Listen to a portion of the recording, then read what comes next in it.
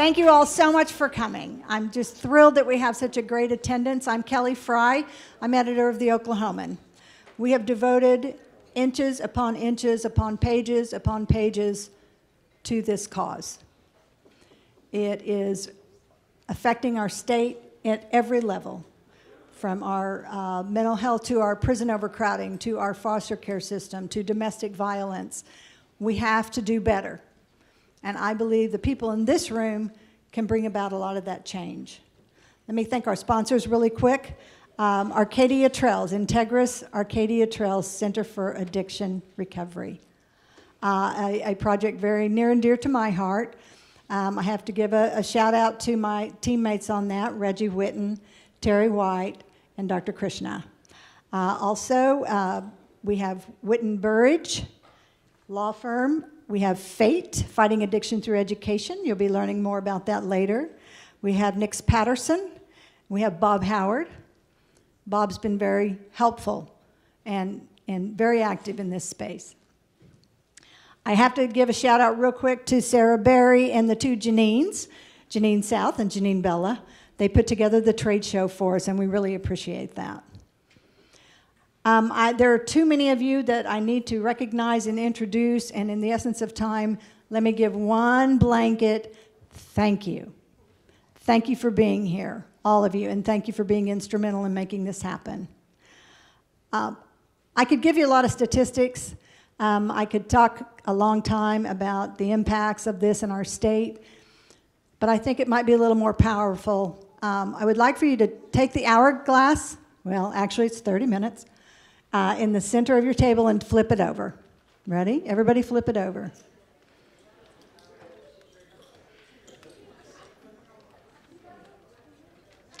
Before the sand in that hourglass reaches the bottom, 4 more people in America will die of an overdose. So keep that in mind. It's 8 people an hour. That's unacceptable. That's unacceptable. We've assembled some great speakers today to dig into this issue. We have Dr. Andrew Kolodny, and we have Gary Mendel, and we have our own Terry White, our fierce Commissioner of Mental Health. First up this morning is Dr. Kolodny. Kolodny is one of the nation's leading experts on the prescription opioid and heroin crisis. He is co-director of the Opioid Policy Research Collaborative at the Heller School for Social Policy and Management at Brandeis University. Kolodny previously served as Chief Medical Officer for Phoenix House, a national nonprofit addiction treatment agency, and Chair of Psychiatry at, boy, I don't know how to say that, Maimonides Medical Center? Should have asked. In New York City. Kolodny helped develop and implement multiple programs, including citywide buprenorphine programs, naloxone overdose prevention programs, and emergency room-based screening, brief intervention, and referral to treatment, commonly known as SBIRT. Dr. Kolodny, we welcome you here today. Thank you for coming to Oklahoma. I just met Dr. Kolodny this morning, and I can tell you he's one of my good friends already. Andrew.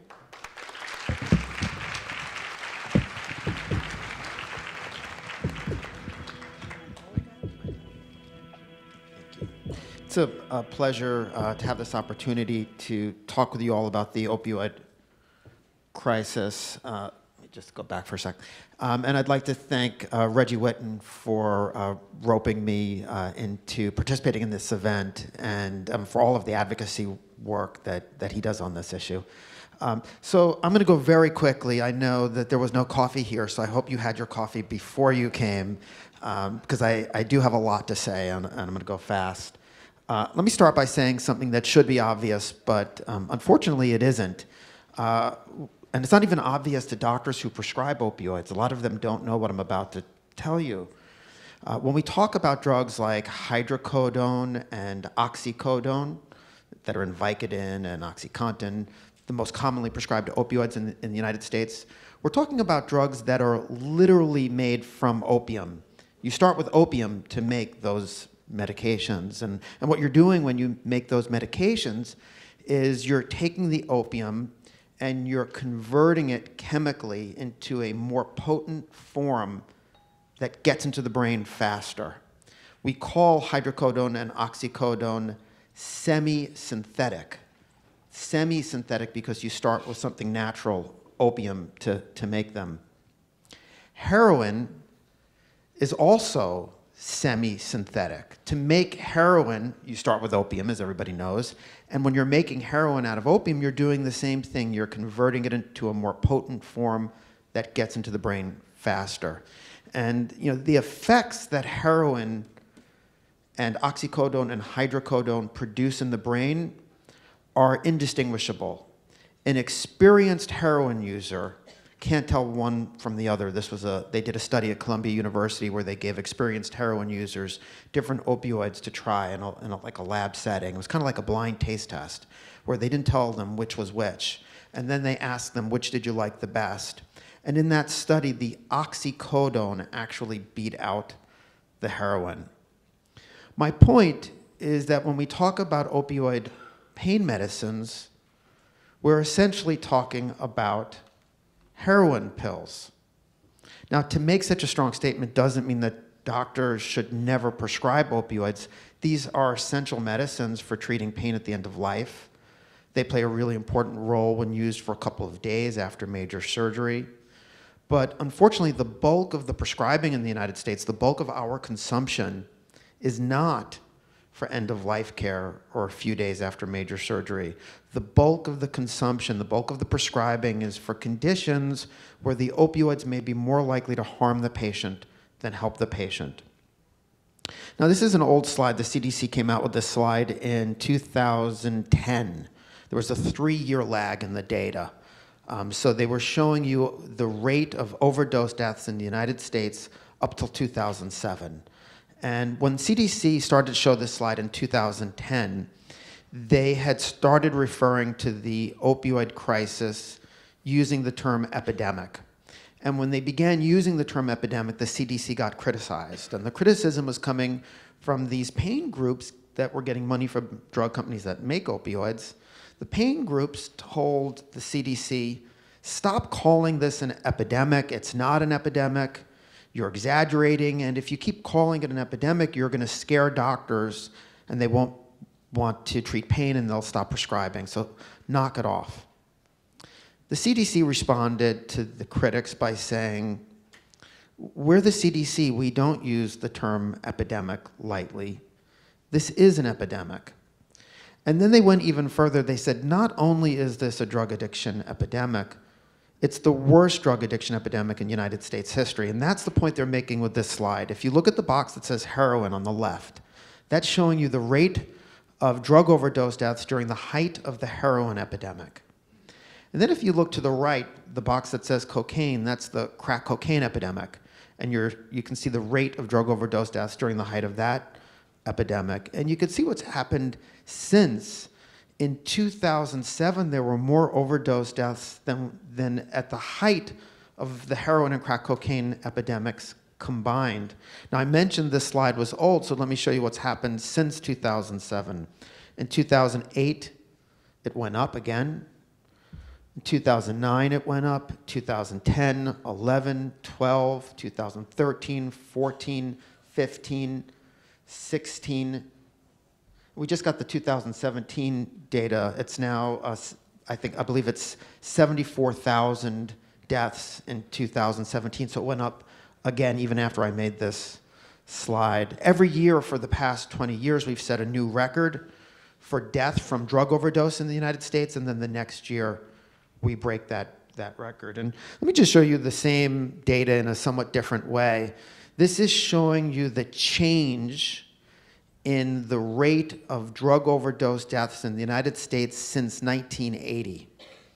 And you could see how the whole map of the United States has a pink hue. That means that there isn't a single county in the United States where there wasn't even a slight increase. And the counties with the smallest increase in drug overdose deaths had an 8% increase since 1980. The counties with the greatest increase had a more than 8,000% increase in death from drug overdose. Those are the darkly shaded purple counties. And you could take a look at Oklahoma. Oklahoma has counties that are right up there with West Virginia and some of the regions of the country in Appalachia that have been hit extremely hard.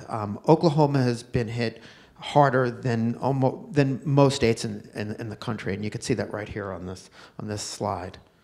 Now, up until 2010, these were the drugs involved in overdoses in the United States. And I started by saying that heroin and prescription opioids are both opioids. They're essentially the same drug. But heroin is shown here in green at the bottom, and prescription opioids are shown in red. And you could see that up until 2010, what drove the increase more than any other drug were prescription opioids. And so this is what the picture looked like up until 2010. This is what it looks like since 2010. And you could see that in 2011, deaths involving the prescription opioids began to level off at a very high level. And you see that blue line for heroin starts to go up rapidly, and then you see the orange line for fentanyl. We had this sharp increase in deaths involving illicit opioids, illegal opioids, and this is mostly fentanyl and fentanyl is not semi-synthetic. You don't start with opium to make fentanyl, as many of you know. It's completely synthetic, extremely potent, and most of this is illegally manufactured fentanyl. And so you see that there's been this leveling off in deaths involving the pills while illicit opioids took off. And the fact that these have happened together has led to a very popular narrative or an explanation for this that's incorrect. What you're hearing is that the explanation for this trend is that the government cracked down on the pills, so the drug users all switched from the pills over to more dangerous opioids that are illegal, and that's what's caused this shift. And that's not really accurate. The switching part is correct, but the switching happened much earlier. I don't have the slide for it, but the switching begins at the beginning of the prescription opioid crisis. Young people who became opioid addicted were switching from prescription opioids to heroin. The reason that we've seen this sharp increase in deaths involving illicit opioids is not because suddenly drug users switched from pills to heroin. The switching happened at a pretty steady rate.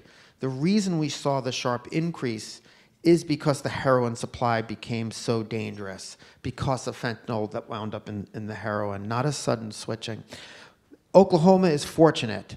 Oklahoma has much less fentanyl than other states, and it's one of the reasons why the overdose deaths have not been going up in the same way they are in the past few years in regions of the country that have a lot more fentanyl. And you could see how Oklahoma compares to states like Massachusetts, which have a very serious fentanyl problem. So this is the overdose deaths in Oklahoma, and you could see that the green line here are overdoses involving prescription opioids, and you could see heroin and fentanyl, the purple and the red at the bottom. And so fortunately, we don't have that same sharp increase in illicit opioid deaths in Oklahoma, though this could change. So what is the opioid crisis? You'll hear it framed in different ways. You'll often hear our opioid crisis described as a drug abuse problem. And when it's described as a drug abuse problem, I think what the suggestion is, what people will think is that, well, the opioid crisis is about people behaving badly, taking dangerous drugs, abusing drugs because it feels good, and they're accidentally killing themselves with these dangerous drugs. And the challenge then is, how do we get people to stop behaving badly with these different drugs? And that really isn't what's going on. The opioid crisis is not a problem of people abusing drugs, taking them for fun, and accidentally killing themselves.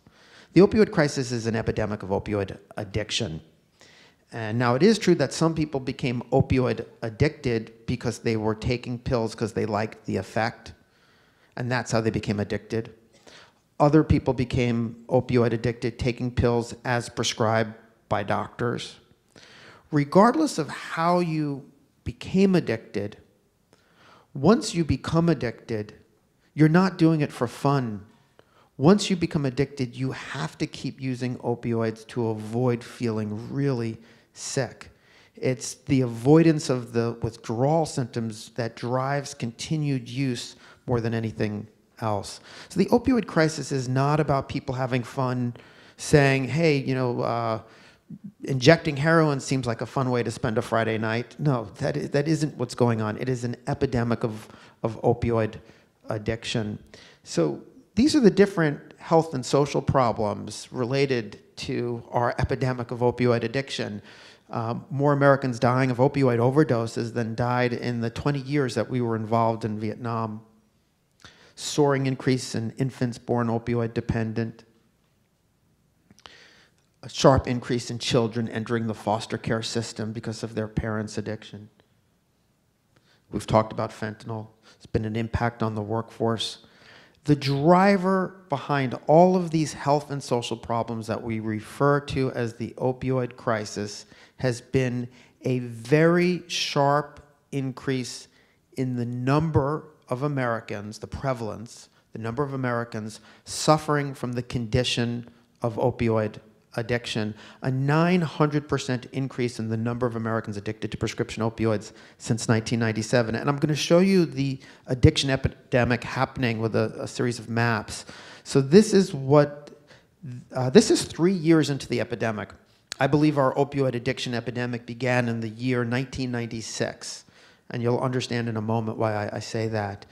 So this is 3 years into the epidemic. This is data that comes from state-licensed drug treatment programs that ask people when they come in for treatment, what's the primary drug that you're addicted to? The states with the highest rate of people coming in for treatment who are addicted to prescription opioids, those states with the highest rate show up as red or maroon. And you could see that 3 years into the epidemic, we had just a few states lighting up as red or maroon. And I want you to watch what happens to the color of the map as we go forward in 2-year increments. So this is 99, 2001, 2003,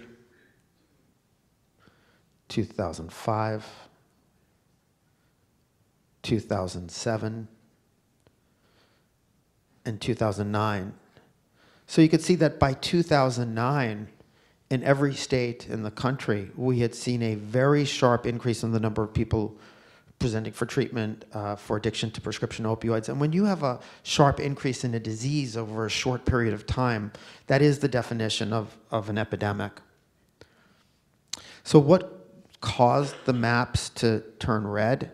I think one of the best answers to that question was in a paper by Dr. Len Palazzi. He at the time, he was a medical director at the CDC, at their injury prevention center. He was the guy at the CDC responsible for accidental deaths in the United States. And in the early 2000s, he starts to see that deaths involving poisoning are overtaking deaths involving car crashes. He's got to figure this out. This is on his plate. And he figures out in 2 minutes that these poisoning deaths are overdoses on prescription opioids because the CDC has the death certificate data. So the next thing that Len has to figure out is, well, why has there been this soaring increase in the number of Americans overdosing on prescription opioids? So to answer that question, he did something pretty neat here. What he did was in orange, he charted out the increase in deaths involving prescription opioids. And then on the same graph in yellow, he charted out sales for prescription opioids or prescribing rates. And what he was showing us with this graph is that as the prescribing went up, the deaths went up directly in parallel with the increase in the prescribing. His point was that this is an epidemic that's been caused by the medical community, that as we became more aggressive in our prescribing of opioids, the deaths went up right along with the increase in prescribing. That was an old graph, an old paper. This is a little more current. This has been a chief speaking point for the CDC on explaining our opioid crisis. It's basically making the same point. The green line on this graph represents consumption of opioids in the United States, prescribing. The red line represents deaths involving prescription opioids. And the blue line represents addiction. And the CDC's point is that as the green line has gone up, as the prescribing went up, addiction and death went up right along with the increase in the prescribing. And the CDC's message to the medical community has been perfectly clear. What the CDC has been saying is that we may not be able to bring this epidemic under control until that green line really starts to come down to where it was back in 1996. I can tell you that pharmaceutical companies that manufacture opioids don't agree with the CDC. And I'm not just saying that. They really don't. What they initially did, up until around 2004, they were denying the association. In fact, scientists they were paying were putting out papers saying that the prescribing has gone up, but there are no adverse public health consequences associated with the increase in prescribing. When it became very clear that this association was real, they stopped denying that these are going up together. What they argue now is that the green line doesn't have to come down. If we make the pills hard to crush for snorting or injecting, so-called abuse-deterrent formulations, if we teach doctors to just monitor their patient more closely, so-called safe and effective opioid prescribing for chronic pain, if we teach doctors to do it the right way, we can have our cake and eat it too. The green line can stay high or even keep going up, and we'll be able to make the red line and the blue line go down. That's what they've been saying. And they're not just saying that, they're putting their money where their mouth is. This is data that comes from an investigation by the Associated Press and the Center for Public Integrity, which investigated how much money opioid manufacturers and distributors were spending trying to block any kind of federal or state intervention that would make the green line go down. And what they found was that over a 10-year period, that the opioid lobby had spent $880 million blocking state and federal efforts to reduce prescribing in the United States. So fortunately, the prescribing has started to come down. And you could see how we compare it to Europe on oxycodone. Oxycodone prescribing in the United States is blue, and you could see, fortunately, it started to come down. And you could see red is oxycodone prescribing in Europe. So we've got a very long way to go before we get to rational levels of prescribing. This is just oxycodone. This is sort of all opioids, and this is showing you the sharp increase that begins in the mid-90s. And you could see that, fortunately, it is beginning to trend in the right direction. This is data from Blue Cross Blue Shield, and they're looking at changes in prescribing across the United States. And on this map, the states that have had the biggest decrease in opioid prescribing, the states that are doing the best job, show up as dark blue. The states where the decrease in prescribing has been the slightest show up as brown, and unfortunately Oklahoma is brown here, which means that we've got a long way to go before we get to more rational levels of prescribing in Oklahoma. This is New York data, but I could tell you every state in the country looks just like this. And this is why I said that the epidemic began in 1996. You could see, if you're close enough to the front, you could see that 1996 is the year that oxycodone prescribing goes up. And you might happen to know that oxycodone was the first year that OxyContin was on the market. So you might look at this graph and you could say, well, the explanation for this trend is that up until 1996, what we're looking at is Percocet and Percodan, which have a low dose of oxycodone mixed with Tylenol or aspirin. And there in 1996, you have the introduction of OxyContin, which has a whopping dose of oxycodone in it, and it's being aggressively marketed and prescribed, and that's the explanation for this trend. And if you said that, you would be correct. But take a look at hydrocodone, which is in Vicodin. You see a similar trajectory. You see there'd been a slight increase prior to 1996, but 1996 is also the year that the hydrocodone, the Vicodin prescribing, goes up. And I could put up the morphine slide.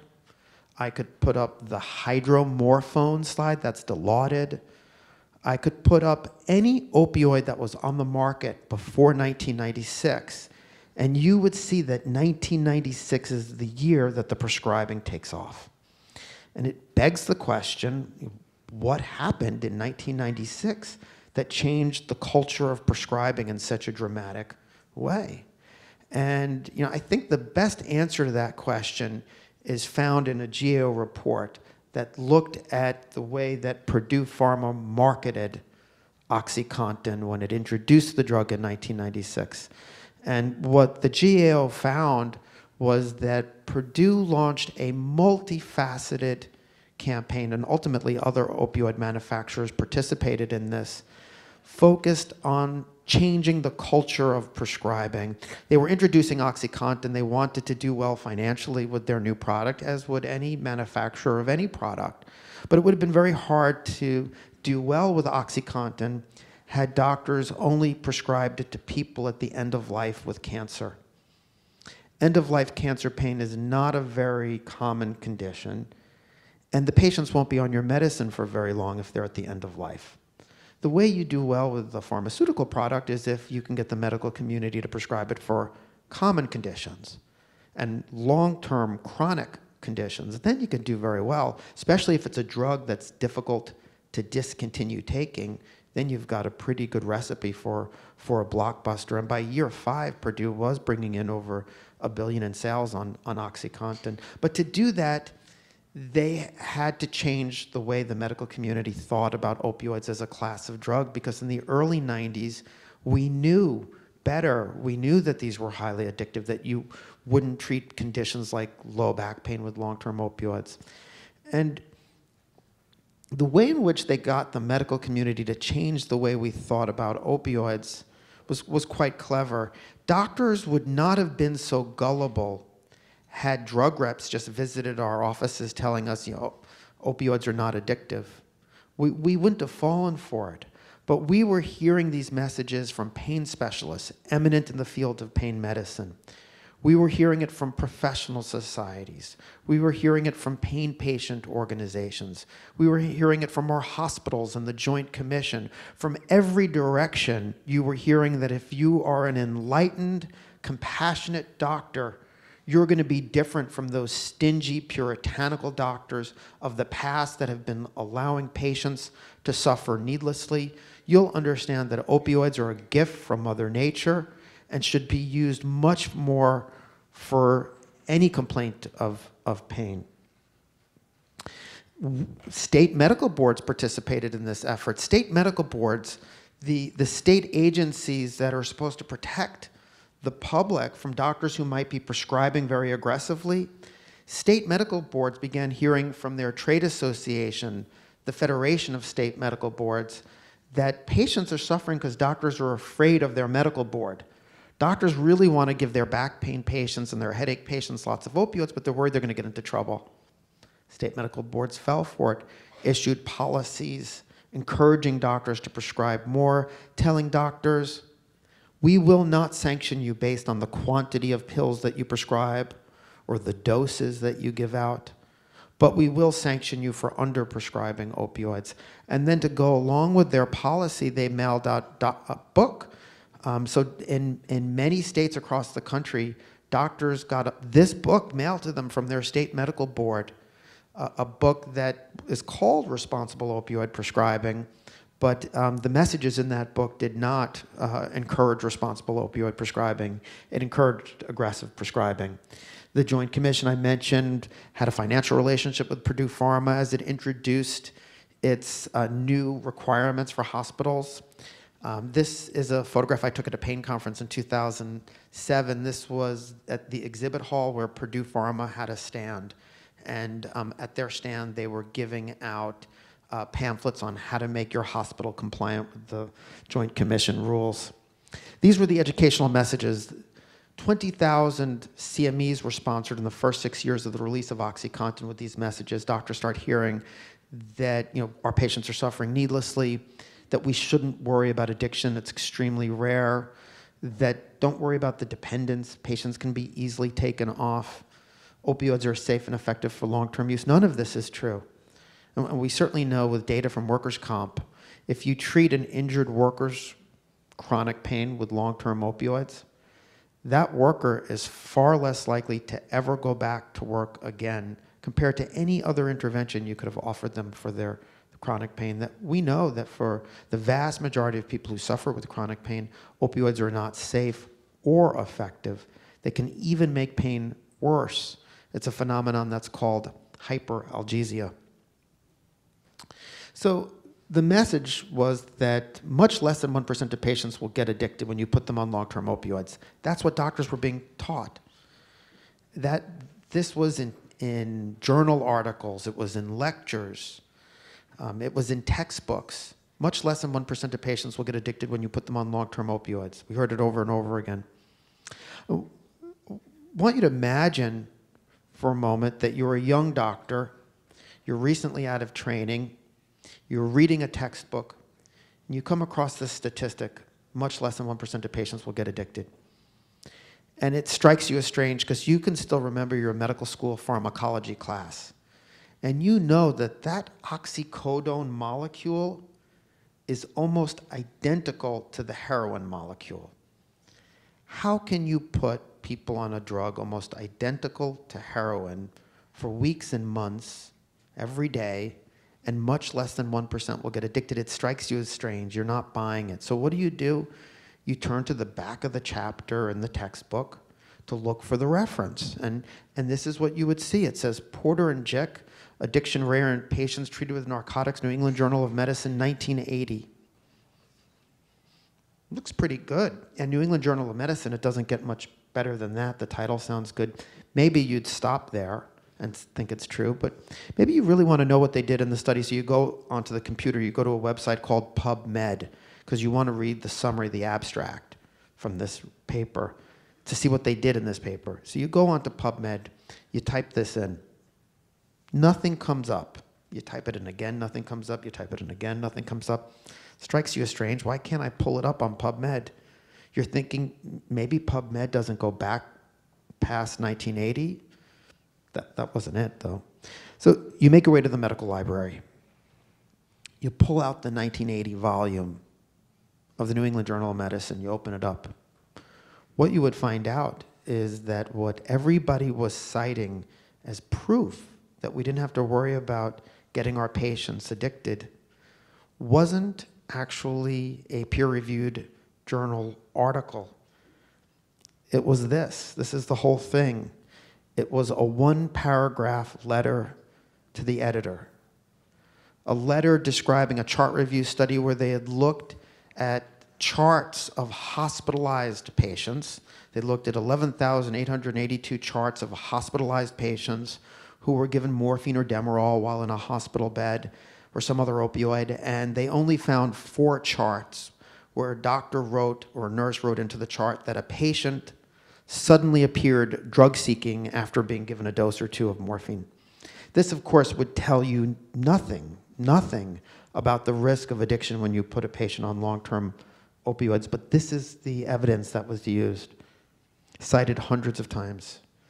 The federal government did a review of all of the available evidence on long-term use of opioids for chronic pain, and they looked at every published study, and the conclusion of this effort is highlighted here in yellow. After looking at all of the published studies on long-term use of opioids for chronic pain, they concluded we can't find evidence that long-term use of opioids helps patients. We did find evidence that it's dangerous, and the higher the dose, the more dangerous it is. Now, if you think about that for a moment, if you think about any medical intervention, surgical intervention, whatever the medical intervention is, if you don't have evidence that it's going to help a patient, but you do have evidence that it's dangerous, those are medical interventions that we should prescribe rarely.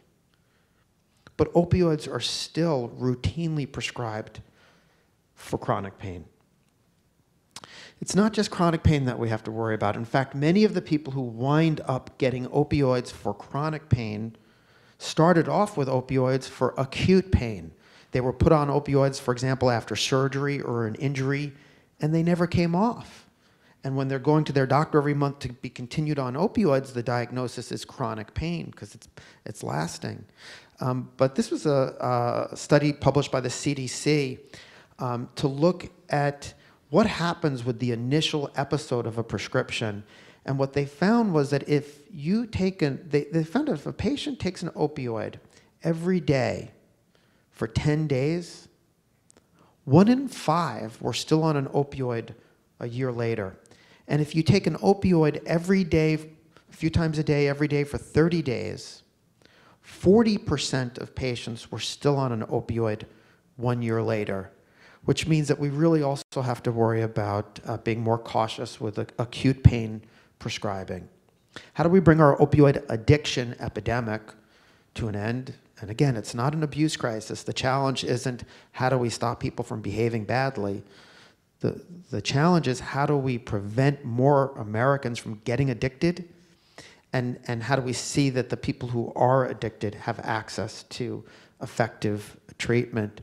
What's a little different here from other disease epidemics, because really preventing and treating diseases, that's how you respond to any disease epidemic. If you had an Ebola outbreak here in Oklahoma City, what would we do about an Ebola outbreak in Oklahoma City? Well, the first thing we would do is say, okay, we've got to contain it.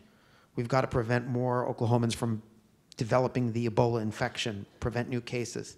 And for the people who have the Ebola infection, we'd say, okay, let's get them life-saving treatment so it doesn't kill them. That's what you do about an Ebola outbreak. And it's similar to what we need to do about our opioid addiction epidemic. We have to prevent more Americans from getting addicted. We have to treat those who are addicted. The difference here is with a drug addiction epidemic, there really is also a role for law enforcement.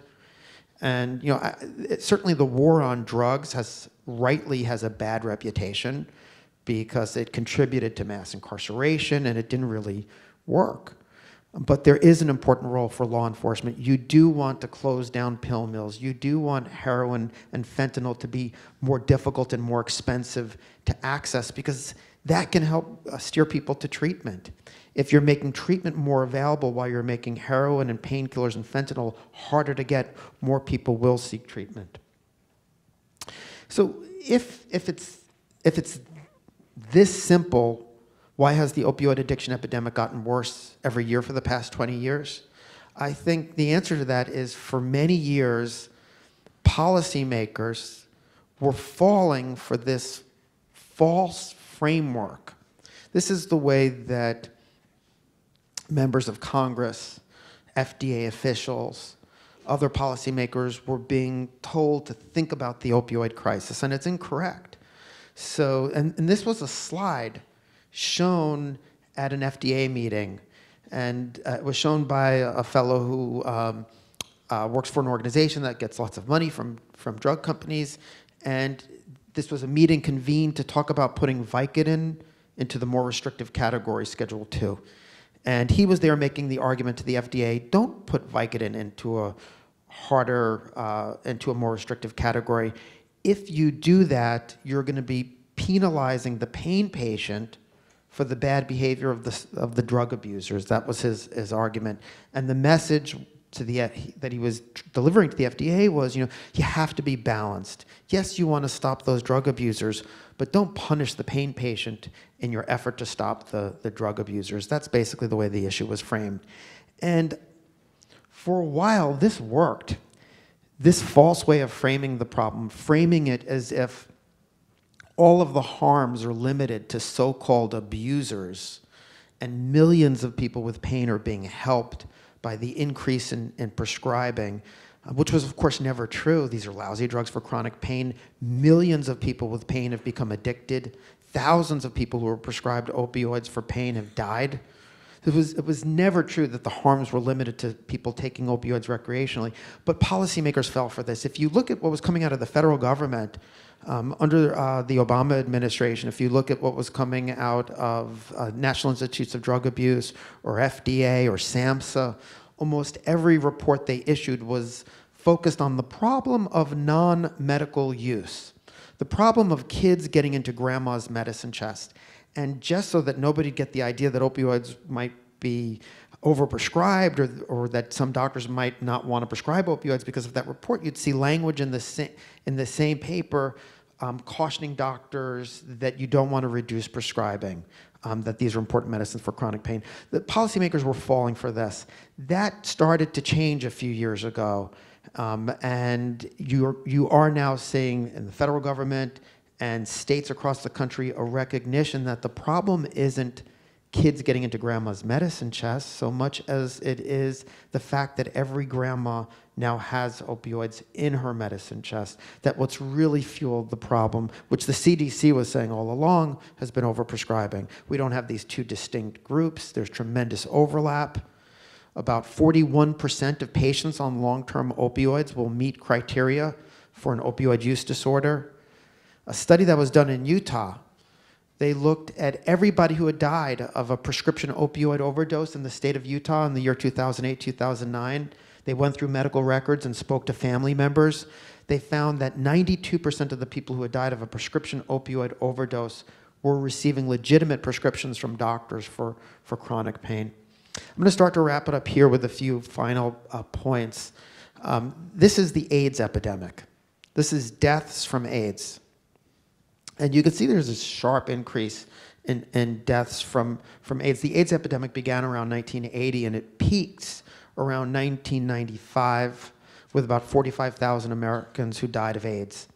And the number of Americans who died of an opioid overdose in 2017 is almost identical. We're right at about 45,000 prescription fentanyl heroin deaths in the United States. So a very similar trajectory as well. Now, why did deaths from AIDS plummet? What happened? Thank you. Yes, treatment. We had the introduction of antiretroviral therapies. We were able to turn HIV infection from a chronic disease, from a terminal disease into a chronic disease. And we saw deaths plummet. I believe that we could do this with the opioid addiction epidemic if more Americans had better access to a particular medication. And the medication I'm referring to is buprenorphine, also called Suboxone. And if you're hearing me say this and you're really skeptical because you've just heard me spend a while telling you that the way doctors have been prescribing a medicine created a public health catastrophe, and now you're supposed to believe that we need doctors to prescribe more medicines to address this, if you find that hard to believe, I can understand your skepticism, but I do believe that's the case. And when I say that better access to buprenorphine might help deaths plummet, I'm not just speculating. It happened in France. And in France, buprenorphine was released in the mid-90s. And the increase in the prescribing of buprenorphine is the light gray line going up on the graph. And the black line, those are deaths from heroin. You see them really coming down almost, and you can really see the relationship between the increase in the prescribing of buprenorphine and the drop in deaths from heroin. A 79% decrease in overdose deaths in France after buprenorphine was introduced. It wasn't a perfectly rosy picture. The version of buprenorphine that they had in France is called Subutex. It's the easier to inject version. A lot of it wound up on the street. You can get a high from buprenorphine if you inject it.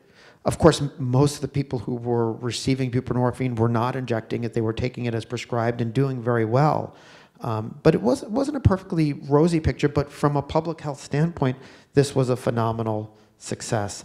And I'm not saying that buprenorphine is the only way to treat opioid addiction. There's certainly a very important role for psychosocial approaches, for 12-step programs, for cognitive behavioral therapy. All of these other modalities are really important and can work together. Certainly, if you're going to take a patient off of buprenorphine, they have to either be in 12-step or getting good cognitive behavioral therapy, or they'll wind up relapsing.